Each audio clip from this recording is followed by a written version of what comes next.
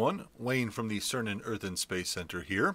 In today's video we're going to be learning about a very interesting topic. It has to do with Earth science, and that is the creature that you see right behind me, the Tully Monster. This is the official state fossil for the state of Illinois, where the CERN Earth and Space Center is located. And although many states have their own state fossils, the Tully Monster is somewhat unique in that it is one of the only fossils that is local only to the state of Illinois. It is only found in one place, the Mazon Creek Fossil Bed, which we'll take a look at where that is located.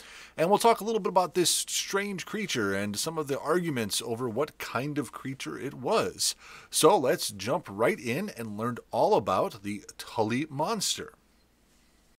The Tully Monster was discovered in the Mazon Creek Fossil Beds here in Illinois, not too far from the city of Chicago, just a little bit outside the city, about an hour away from the CERN Earth and Space Center. Francis Tully discovered these and brought the fossils to the Field Museum downtown, and they had no idea what it was. They had never seen anything like that because, as you can see here with the models that we have on display here in our exhibits, it is a very strange looking creature. It looks almost like a slug with a fin on the back. It has a very long mandible that was flexible and could move around. That's where its jaws were. And it has this sort of hammerhead-like eye stalk that you can see sticking out of the sides. It was a very interesting looking creature. There is still debate over whether or not it was a vertebrate or an invertebrate animal. As recently as 2019, there were studies being done that are arguing back and forth on whether or not it had a backbone or some sort of bone structure.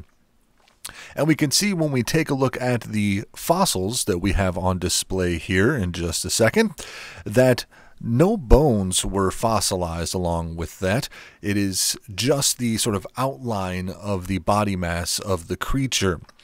Now, we can get kind of a look here, but you can actually find these fossils for yourself. The Mazon Creek Fossil Beds are open for fossil hunters of amateur and scientific backgrounds. So you can fill out a permit and go and find yourself some fossils of Tully's Monster, the state fossil of Illinois. Well, thank you everyone for joining me today. Again, my name is Wayne from the CERN Earth and Space Center. I hope you enjoyed learning about the Tully Monster, and I hope you get a chance to stop by the CERN Center and take a look at some of our fossils, including our Tully Monster specimens. Now remember to get out there and take a look at your night skies, but it doesn't hurt sometimes to take a look down at the ground too. Have a good one.